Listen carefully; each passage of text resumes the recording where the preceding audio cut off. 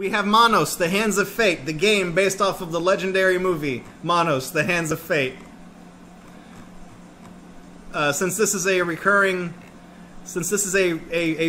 thing on this stream, for our non-Spanish speaking audience, this translates to hands, the Hands of Fate. It's not like the official adaptation. This came out a few years ago. It's available through Steam. It's a fun game. It's pretty damn hard. I only have like 4 out of the 6 achievements for the game because some of the achievements are literally like don't die, and some of these stages are not cheap, but they're really hard. Okay, you have new game, Torgo game, continue, options, quit. Torgo is a character in the game. You unlock Torgo mode after beating the game regularly. I'm playing through on the regular with Mike, and this is going to be 100% run, and in order to do that, we're going to grab all of the Hands of Fate scattered throughout each of the levels in the game. So here we go. We're starting Manos, the Hands of Fate. It's going to be a spooky game. Going to have a lot of spooks. Here we go. 3, 2, 1. There we go. All right. So I'll just start over again. I'll just start over again.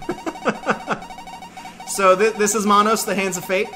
I'm not going to skip the cutscenes. You can't, and also I don't know why you'd want to skip the cutscenes. They do pretty much tell the story of the game, loosely.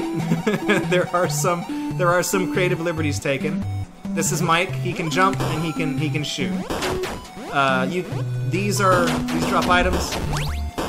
I'm really not going to focus too much on the items. Again, they're mostly just for points. But I'll probably grab some 1-ups for safety. So this thing I just picked up right here is the shotgun, and I lost the shotgun because I got hit by these fucking people. The shotgun gives you spread shot, and it also doubles your damage, but you lose it the first time you take a hit. So I accidentally took a hit, and that's it. I'll get another one later though. This is the Hand of Fate. It increases your maximum health by 1, so it is kind of worth your while to go out of your way to pick them up. But since we're doing the 100% run, I'm gonna get every Hand of Fate on every stage.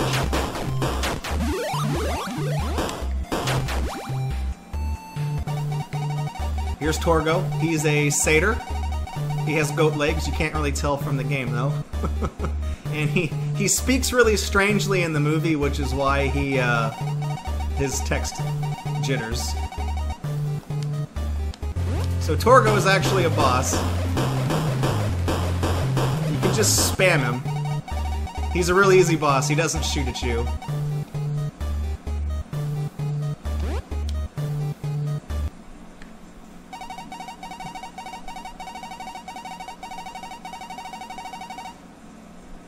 Yeah, the master, he don't fuck with no kids and no dogs. He's not into that. That's illegal, by the way. Also, shout-outs to Tom Servo, hanging out right down there by the snack machine.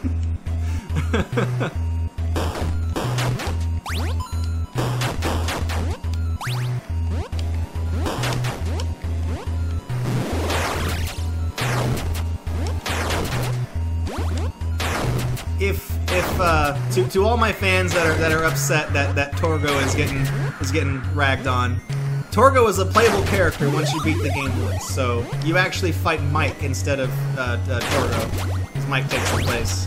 Just like how at the end of the movie, spoilers. Oh shit! I lost my shotgun already. Spoilers. Mike takes Torgo's place at the end of the movie.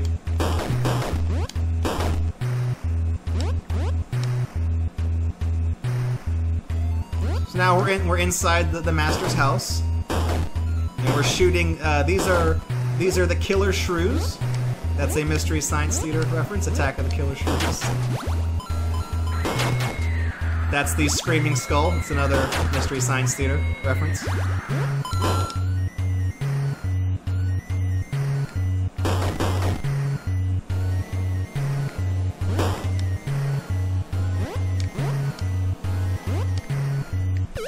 Oh shit. Watch that. I forgot you can't, you can't jump down across. Screens don't transition that way in this game. That's alright.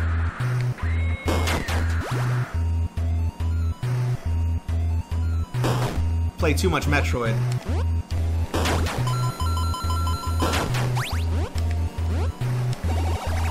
Hand of Fate has found me. Now I have 2 hands, I have a second pair of arms. I can eat 2 cheeseburgers at the same time.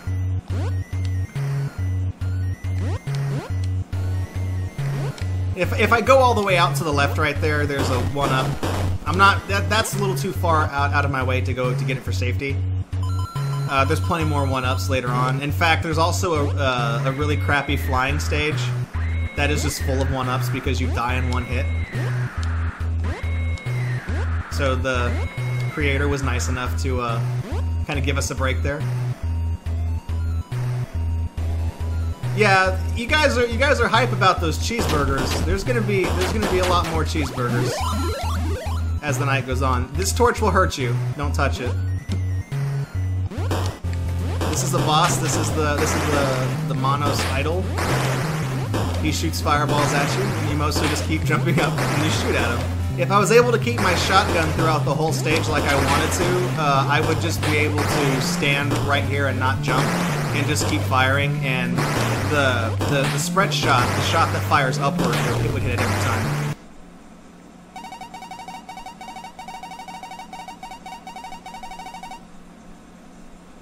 Oh, Torgo. He's getting spooky. Not dead the way you know it. The Master is with us always.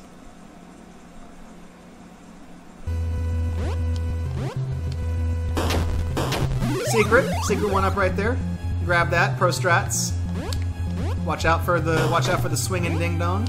That's a walking hand. I'm not really sure what that's a reference to. I want to say it's just Thing from the Addams Family, but I don't know if there's like more to it. That eyeball is also a Mystery Science Theater reference. The little goblins running around are called nilbogs. That's goblin spelled backwards. Which, of course, that's a Troll 2 reference. Oh, you're just in time for Manos, the Hands of Fate. We're only a couple stages in. This is a platforming adventure game made in the spirit of the cult classic movie Manos, the Hands of Fate. Actually, I'm fucking up because there's a shotgun over. No, I'm thinking of a different stage. Oh man, taking that like a champ. This is what happens when you kind of forget where you are. There's the shotgun. The hand enemy is a character that didn't make the cut, and now he's here out of revenge. Honestly, I'd buy that. I'd buy it. That sounds completely plausible. So yeah, oh fuck. Well, the fucking hand statue kind of got in the way there, but I was able to kill the little goblins with 1 shot from the shotgun, because again, it does double damage. Here's a boss. This is the classic NES type boss. You know, it's kind of reminiscent of the dragon from Mega Man. He has a set pattern.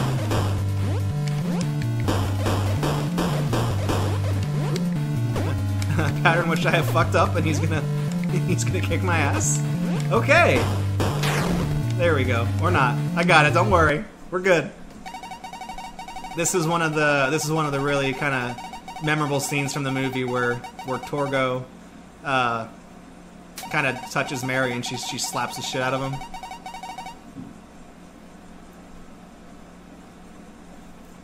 The guy that did the artwork for the cutscenes did a really good job.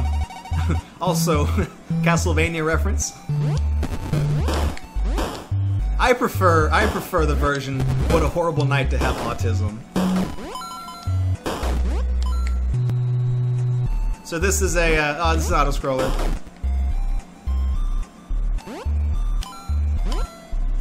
We're gonna be here for a while. There's 2.5 auto-scrollers in this game, and it's yeah, this game kind of pokes fun at the tropes from the NES era. So you know you have your flying stage, you have your auto-scroller.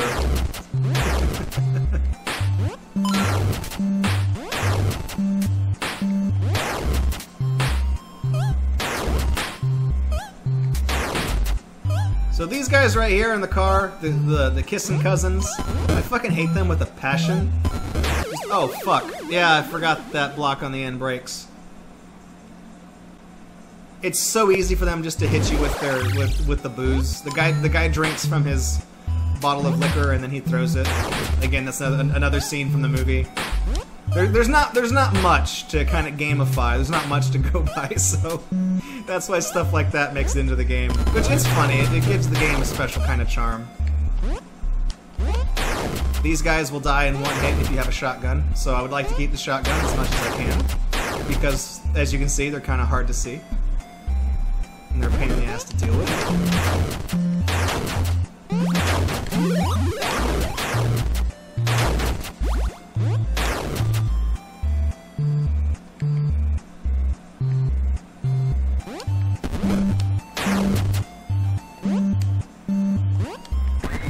Oh shit, I got hit. Hand of Fate in this stage is coming up. It's right there. You gotta be quick to grab it. You can jump around outside of the stage and get it from right there. And if I'm really quick, I can get both one-ups. Again, since this is an auto-scroller, I'm not really losing any time by going on my way to grab one-ups. Although these fucking skulls making me mad. That was a pretty good jump shot. I'll get my shotgun back and keep all of like one screen until I get hit again. I try to stay toward the left side of this auto-scroller just because, again, the second you take any damage, you lose your shotgun. Oh, fuck. Well, so much for that. This next part is like a whole gauntlet where keeping your shotgun through this part of the game would be like an achievement if I was an asshole. Thankfully, I didn't make this game and I'm not an asshole, so it's not an achievement, but it's really hard to keep the shotgun through that. I've never done it.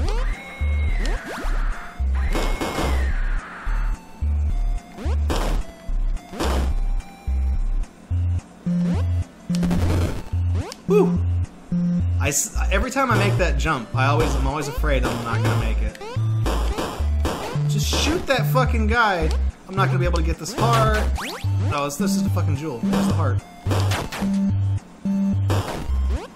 There's a big heart around here somewhere. Uh-oh. It's the dog. That fucking sound. It's such a horrible sound.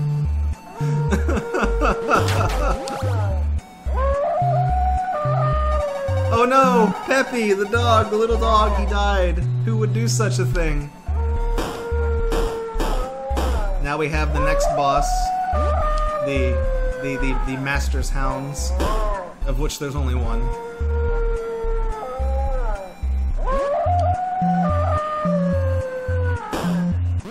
You guys ready to fight a dog? He's gonna come. Oh shit.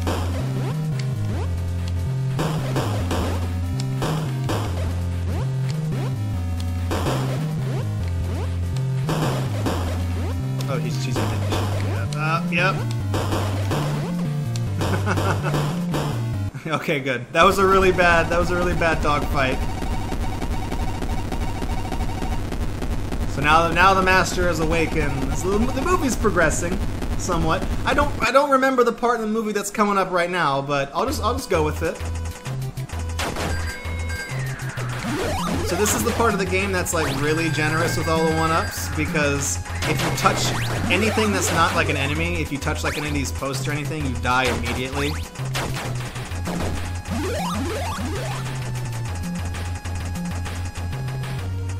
And then duck down, grab the Hand of Fate.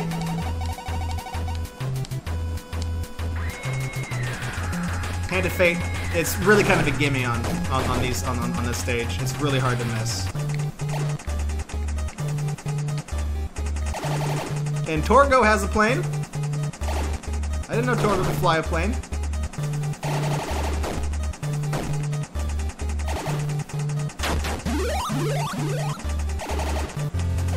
And then we have Torgo in a plane, and this giant boss chicken thing again, this giant vulture thing.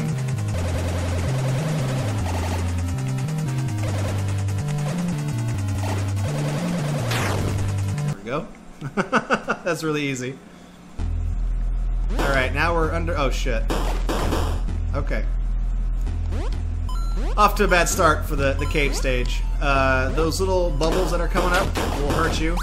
They're kind of hard to see. Nope. Tumbleweeds also hurt you.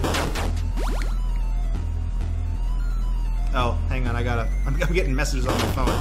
To get to the Hand of Fate, you can actually shoot these 2 blocks. And the Hand of Fate is over here. This was the one that was the hardest one for me to find.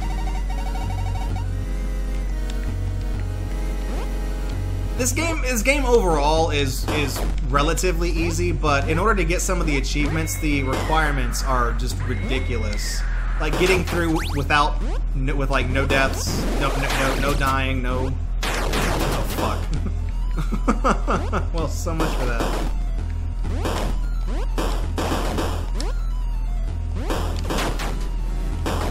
Almost everything in the game kind of has a pattern to it, and once you figure out what that pattern is, the game gets a lot easier.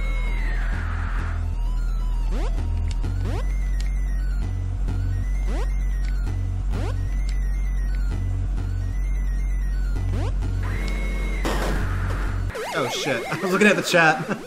How many hands are we on for those cheeseburger speed runs? Well, we're on stage 6, so we've collected 6 hands for the cheeseburger runs. At least I can go grab the shotgun again.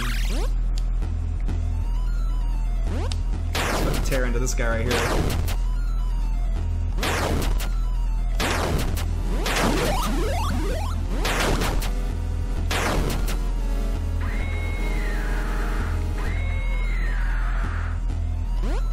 Oh shit. Oh fuck, yeah, that was bad.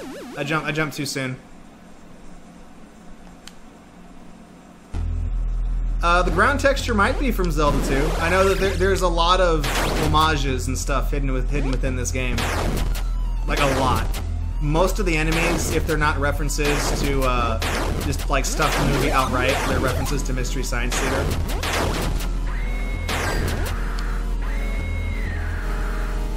Okay, here we go. There it is. These jumps are always make me anxious. Excuse me, thing.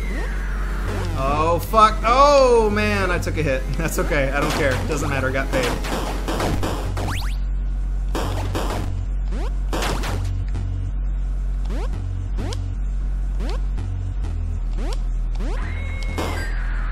No more spooky skulls. No more.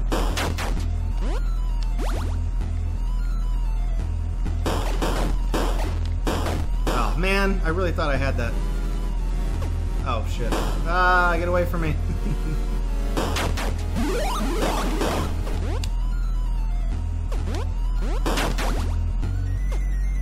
You can just kind of tank damage through here because, oh, fuck. Oh, man, I hit those bubbles right at the top of my jump. Alright, Aldino. Peace out. I will see you when you get back.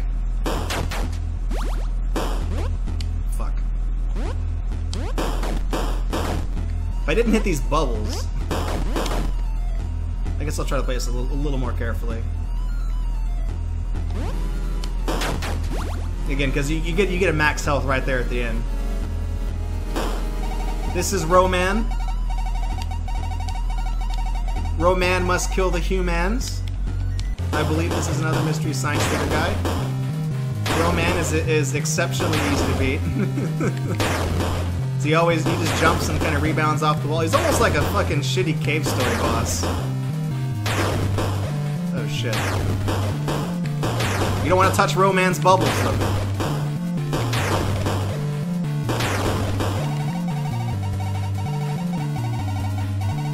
This human is too strong for Roman. Yeah, thanks, bro.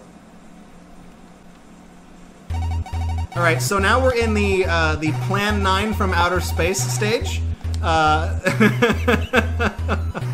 This is the UFO invasion that totally happened in Manos: The Hands of Fate, I'm sure, as we all know. I fucking hate this stage because it's so easy to namely, that first jump. You have to jump right there on the ledge, otherwise you will miss that jump every time.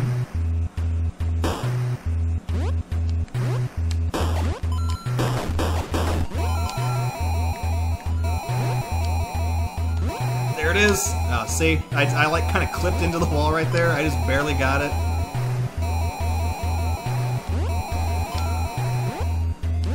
The jumps are so precise in this stage.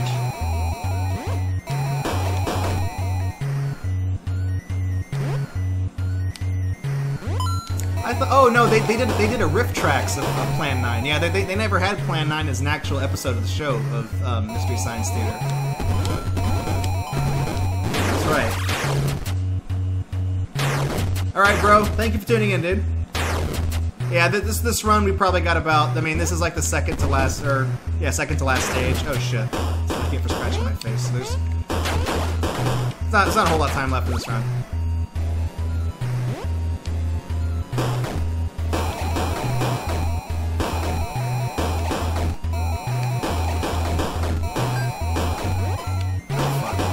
No, no goblins.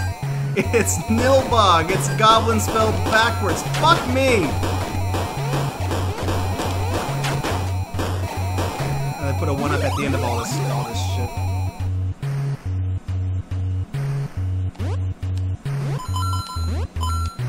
Get all those gems. I have no reason not to. It's an auto-scroller.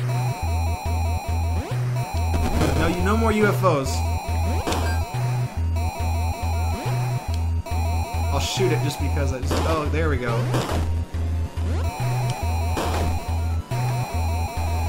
The good news is we're almost through with this stage. Oh man, I should not have tried to jump through those. That was terrible. We are almost done with this stage.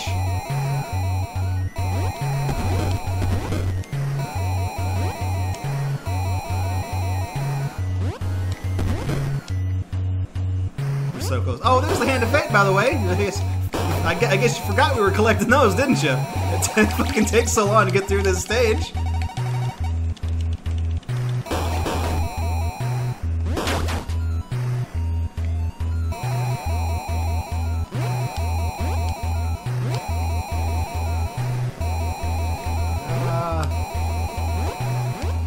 Oh fuck! Yeah, that was terrible. I misjumped. One thing you can do on this game is you can actually you can buffer your jumps by if you jump and then while you're in the air, if you let go of the button to jump and then press it again, as you land, you will immediately jump on the next frame. So that's what fucked me right there. I goofed up. That was my bad.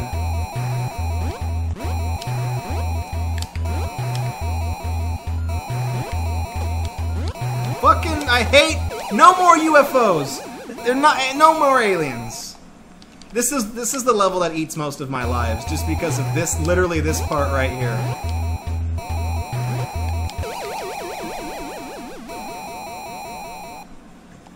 Mamma mia!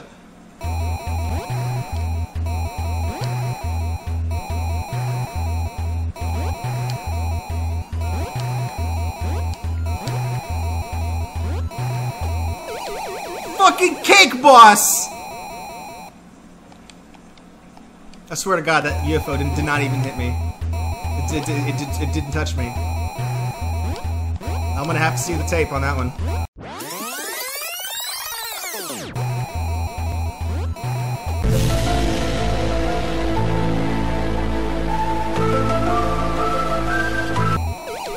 Fucking cake boss! I refuse to believe it.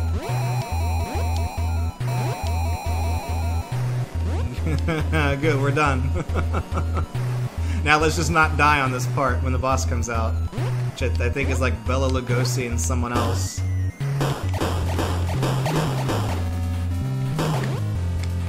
Oh, fuck.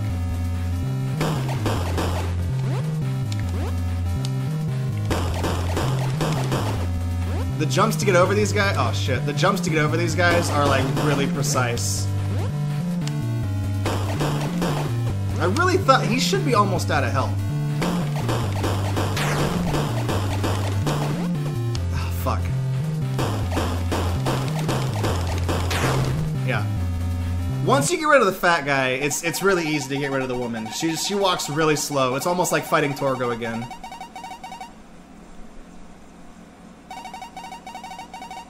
Manos, or the Master, it's not Manos. Manos is the god, but the Master looks almost normal. Here comes Torgo to do his best impression of Knuckles.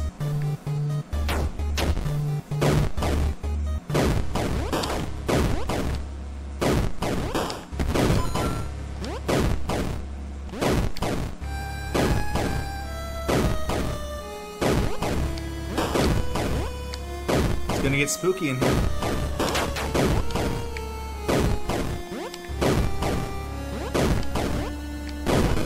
The hand statues in this stage that I'm shooting, they don't actually drop any items. What they are, those are all the checkpoints.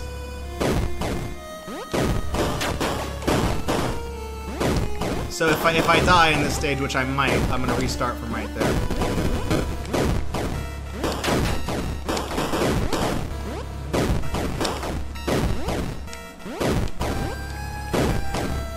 I will try not to forget the Hand of Fate on this stage. It's the final one in the game. I really hope I don't miss it, because if I do, that's just going to be like total scrub lord.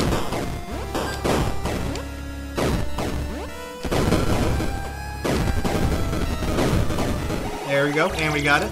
That's one of the easiest ones to miss. Like, if you really take your time on this stage and you only jump when you can see the ground in front of you, like, fully, or like the next... Oh, shit. If you can, like, see the next couple steps that are in front of you, it's really easy to miss that one. This is a really bad checkpoint.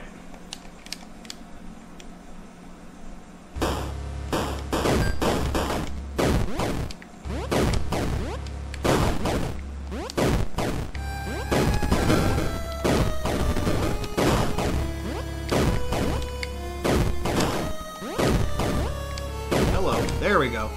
Alright. What the fuck? Oh, I see. I see. There's two routes I could have gone.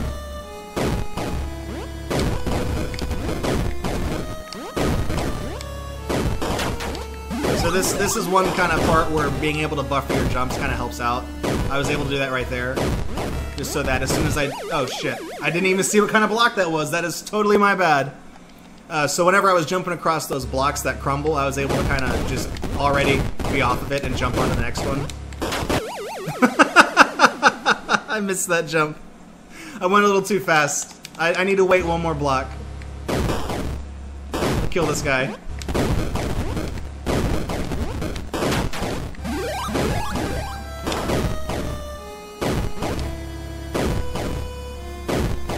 Here it is. Here it is. This is the one. This one's for all the fuck. It's really easy to fuck up on the on buffered jumps. Like, it's really easy.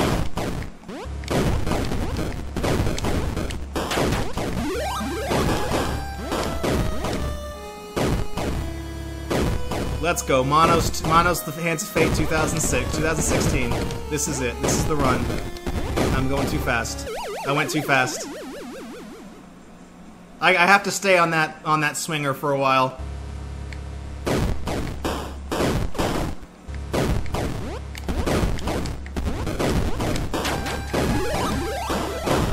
Oh, fuck.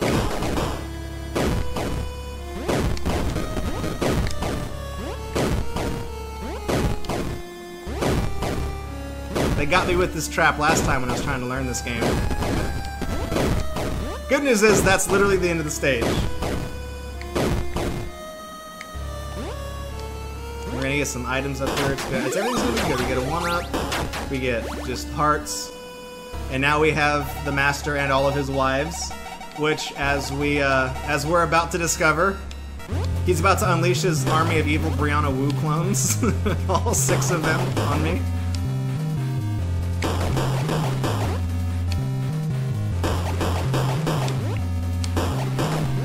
Oh shit, that one came to life.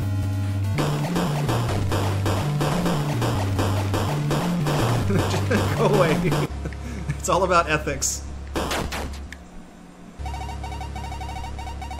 We got some "oh my dog" in chat. That's where they put Torgo's hand in the Manos fire. They sacrifice his hand, and then he runs off into the darkness. Oh shit.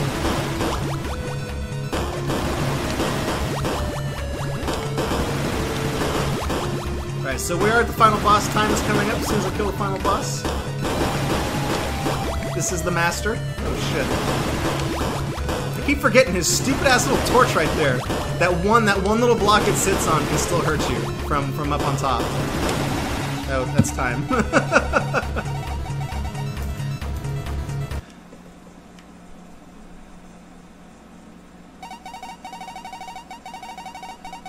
This part's not from the movie.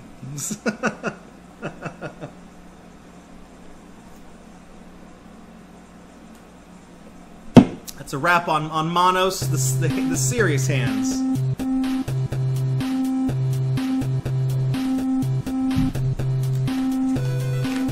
Oh, her name was Margaret, not Mary. My bad. I got some beef jerky. I'm gonna have a couple of those. The killer shrews.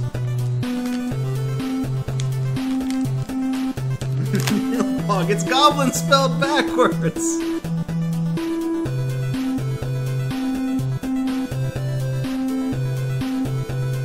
See ya, bro.